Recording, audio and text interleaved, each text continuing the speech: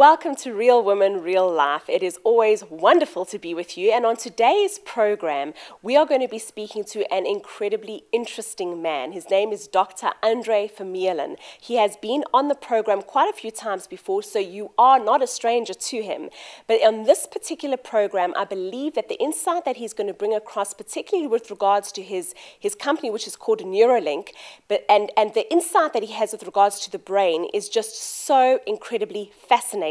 I know that you are going to enjoy it. Every time I listen to Andre speak, I sit there with my ears really paying extreme attention not to miss any bit of information that he gives. So stay tuned to the whole program. And at the end of the program, I hear that he's even going to be giving some product away. So you want to stay tuned for that because you want to get your hands on one of his books, on one of his products. I can guarantee you that. So I'll be back with you shortly after this very quick break and introduce you to Dr. Vermeulen.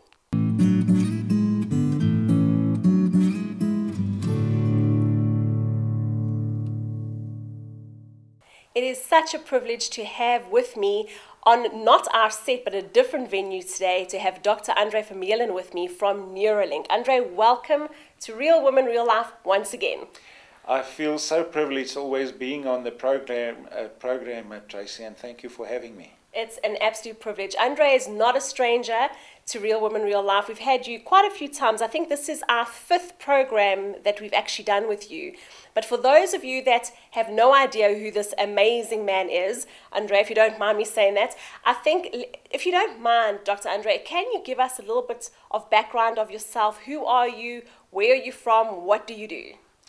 Well, you know, Tracy, for me, the first thing is I always like to say I'm just an ordinary guy, but someone who's got a calling. God gives us all a calling. Right. And my calling is to help people become more of who they could be.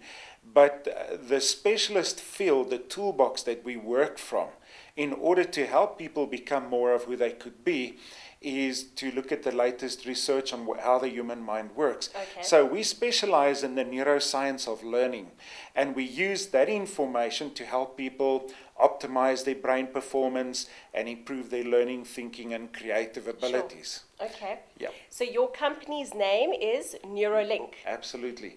So Neuro-Link is, we specialize in people development, but we do a lot of work in the corporate world, working with adults, spending time on doing things like leadership development, developing emotionally intelligent leaders, performance improvement, potential development, stress management.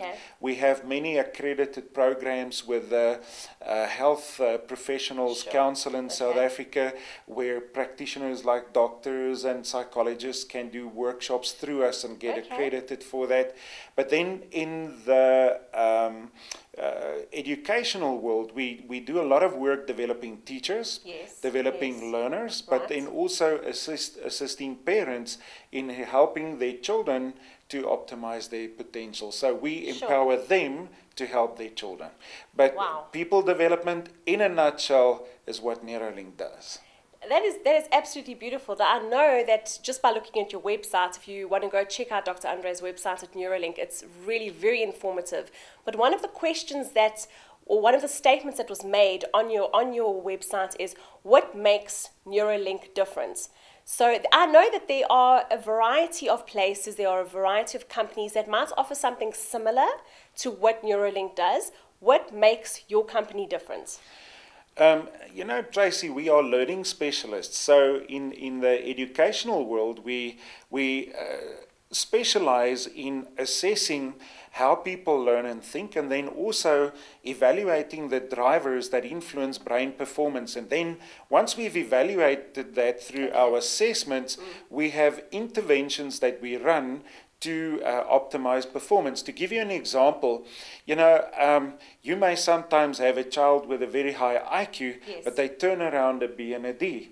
Or you have children ending up in special class, but they're actually very gifted children, and you may wonder, now, how is this possible? What went wrong? What went wrong?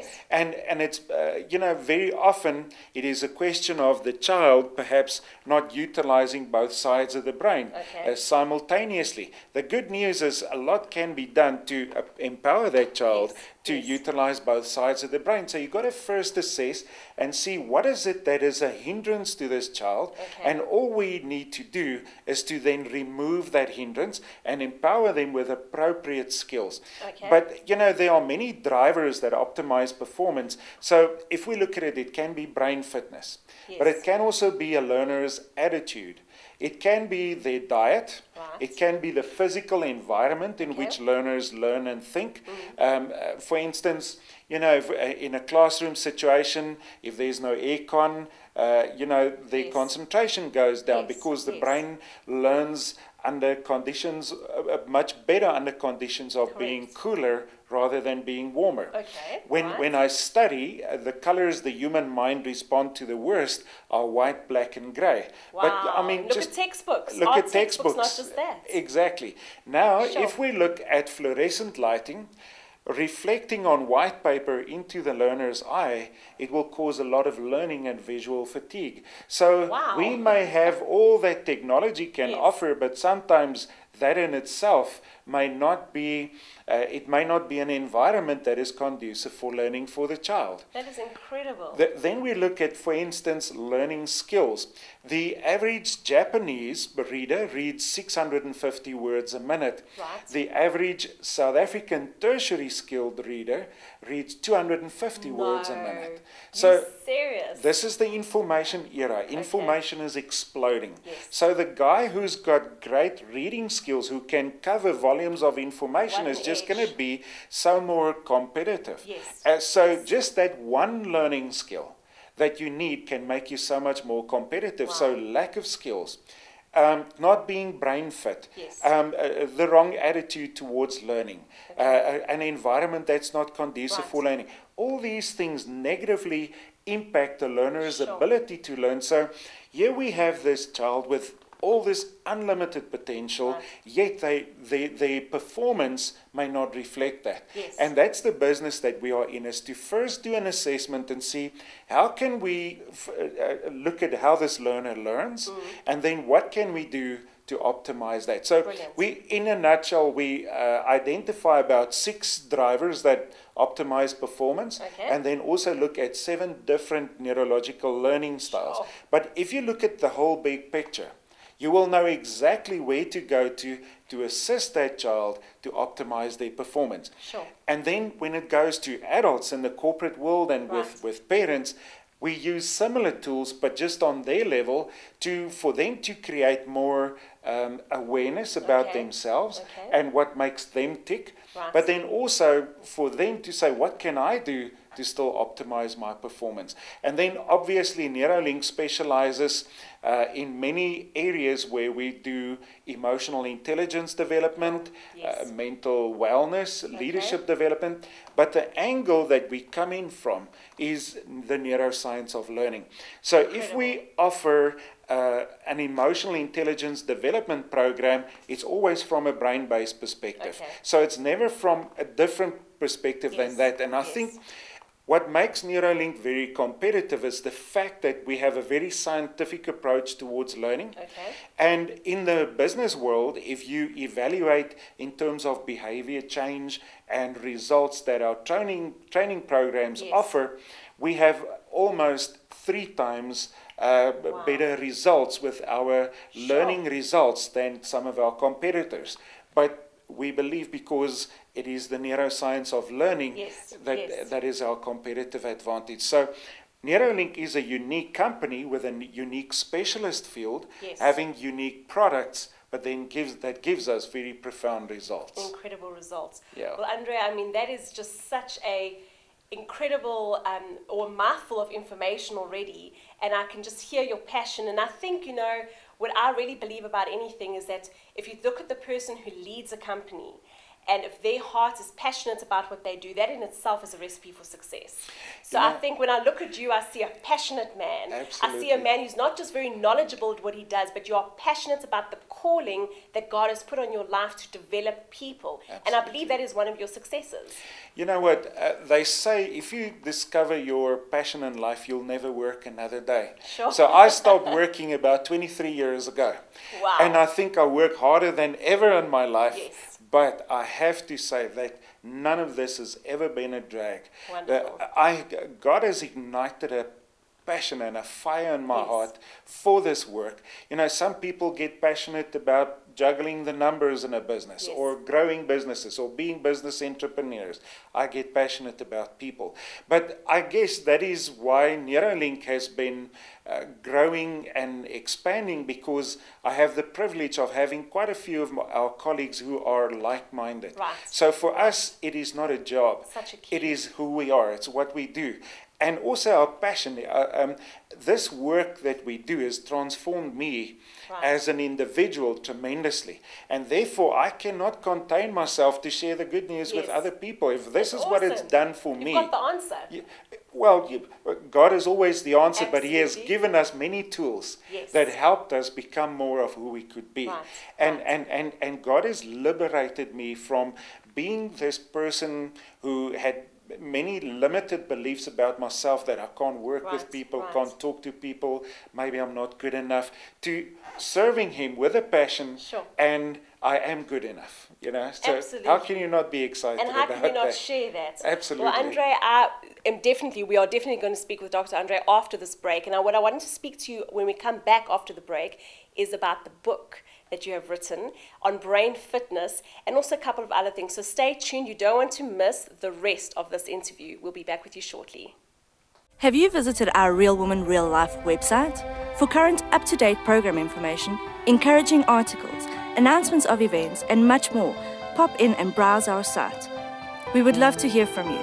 Visit us at www.realwomanreallife.co.za. Welcome back. I am sitting here today with Dr. Andre Vermeulen from Neuro-Link. If you missed the beginning part of the program, I'm really sorry about that, because it's been fascinating to hear Dr. Andre's viewpoint, or basically to hear his description and interpretation of neuroscience through his company Neuro-Link, which is fascinating. So, Dr. Andre, during the break, we were talking about the possible concern and maybe stereotypical fear that could maybe come in with a person when they hear the idea of, oh gosh, now they've got to go through some type of brain profile and a testing, and maybe they're going to come across as being stupid. Yeah. Can you put our viewers' minds at ease about that whole concern? Yes, absolutely. You know what, Tracy, I think most people feel a little bit threatened by the idea of a test, because a test always suggests that I can pass something, but I can also fail something. And that is very important, that people have to understand that what we do is not a test. It is an assessment, or it's simply just a questionnaire that people fill in. And the purpose of the questionnaire is for you to learn to understand your own amazing neurological design. You know, if you understand that you're a 4x4, you'll know where you should be. If you're a BMW, you should be on the racetrack. But that means you need to first understand your design before you'll be clear on where should I be. Right. And you made a statement just now and during the break, which I really liked. You said you cannot fail at your own design. Absolutely. You can never fail at your own design, but we're all very unique. And you need to understand your strengths, your gifts, and your talents. And that is what makes you add value to the world, is when you understand those gifts, strengths, and talents, and you make that available for the benefit of people, but also for yourself. But that's what you bring to the workplace, what you bring to a team, what you offer the world. And there's that saying that says you can't put a square peg in a round hole, or the other way around. Absolutely. And I think, Dr. Andre, in so many cases, when we approach our children, when we maybe approach our employees, when we approach our own purpose in life, often we try to fit into an area that were not designed to fit into. Absolutely. You know, one of our biggest challenges in life is we may sometimes understand our own truth, although many people, like myself, for decades, I was not even accurate about my own truth, about who I really was. Everything I actually believed that I was not was what I discovered as actually who I am. But we know our own truth.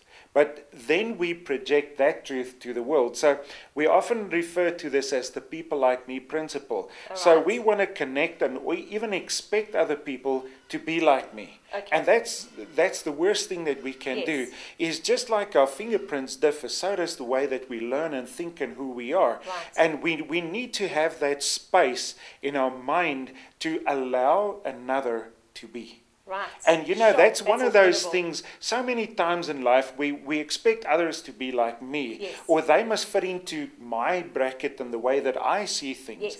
And what we have to understand is God made us all Totally very unique, unique. and we should be. Yes. The word human means be. Be what? Be who Be you who are. you were designed to be.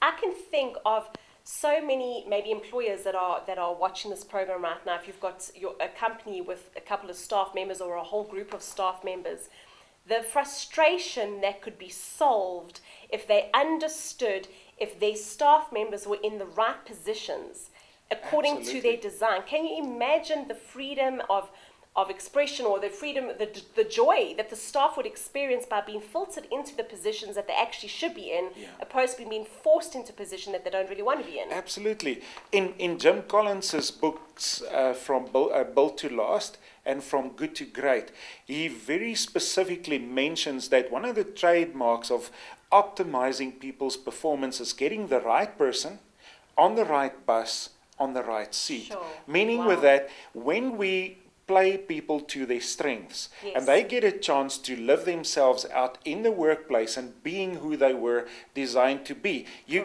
talk about people who love what they do, but they also feel that they are adding value, but they're also feeling that they are actually actualizing themselves. Okay. And that is the trademark of a good leader, is to find out who is the people that I'm responsible for, and how can I help